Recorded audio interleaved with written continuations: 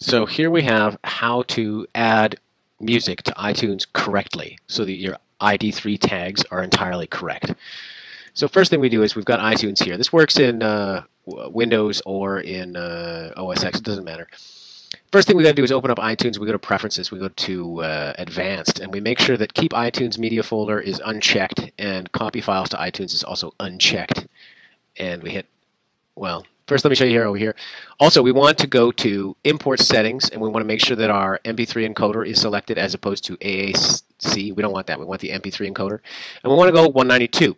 If you want to go greater than 192, you just go Custom, and then you select whatever you want. If you want to go 320, that's fine. But I myself, I go with the 192 because it is, well, it has been shown on several blogs and audiophile locations that 192 is as good as the human ear is going to be able to differentiate. So that's what I could do. Apparently the human ear, doesn't matter how good your speakers are, apparently 192 is as good as 320. But if you want to create larger files, for no apparent reason, then go with 320. But 192 is what I use because, well, I certainly can't tell the difference between 192 and 320, even though I have some really nice speakers. So we do that, and then once again over here we want this unchecked and this unchecked, and we go OK. Now over here I have an album that I want to add. Now maybe you bought a new CD and you copied it to your hard drive and now you want to get it into iTunes, or maybe you already got it into iTunes but it wasn't done correctly the first time, the album artwork wasn't there, blah blah blah blah blah. Here's what you got to do. I got a new album from the band Texas.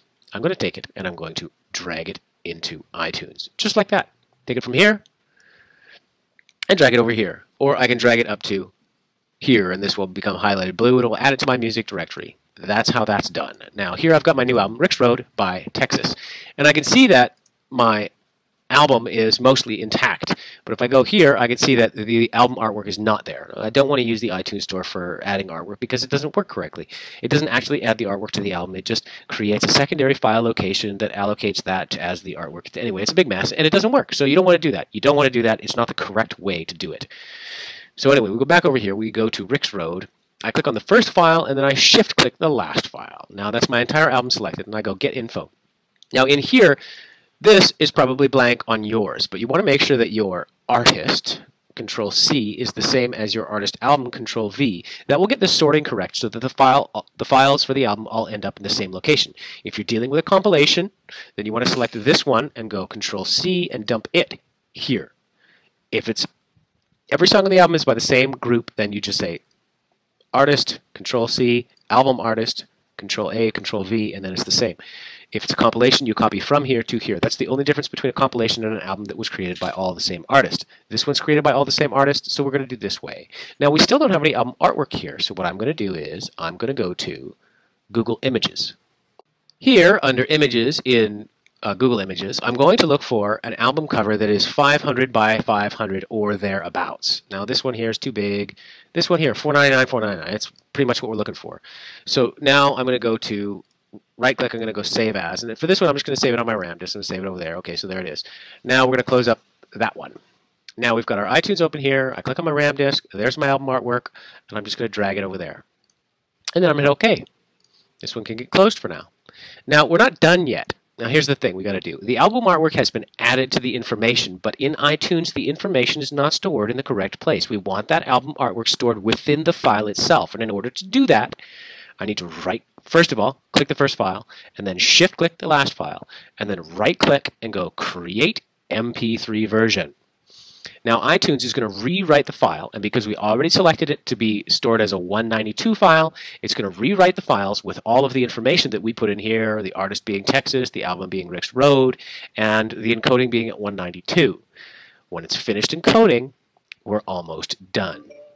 Now, the first files that we put in here, we don't want to touch anything else while that encoding was happening. And then once the encoding is finished, I can right-click here, and I can go Delete, Remove. Now those files are gone from iTunes, but they're still over here on my RAM disk, my temporary directory for this stuff. Now, when we rewrote the files by creating an MP3 version, iTunes rewrote those files with the album artwork in place and put them in a new location. If I go click Show in Finder, it's going to show me that these files are actually now in my iTunes, iTunes Music, Music folder under Texas, album name Rick Rhodes, looks great, and you can see here that the album artwork is actually included in the file. I know that because I can see the artwork here when I click on the MP3, even though I'm not in iTunes.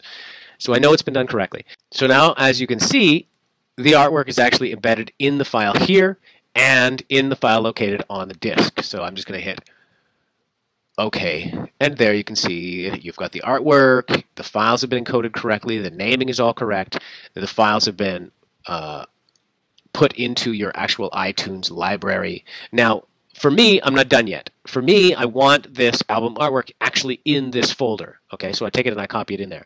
Now, for me, I'm still not done because I still want this Rick Rhodes album backed up. So I take it and I take it to my backup location. I'm going to copy it over to my backup location, which is what I just did. I just dragged it over to my RAM disk. So now this album exists in two places. You can see that's the one that we originally had there, and I can just delete those, move to trash. Now here's the new album with the album artwork in place and a copy of the actual album artwork within the folder, and we're all happy. We've got it backed up here. We've got it in our iTunes folder. We've got it in iTunes. Everybody's happy.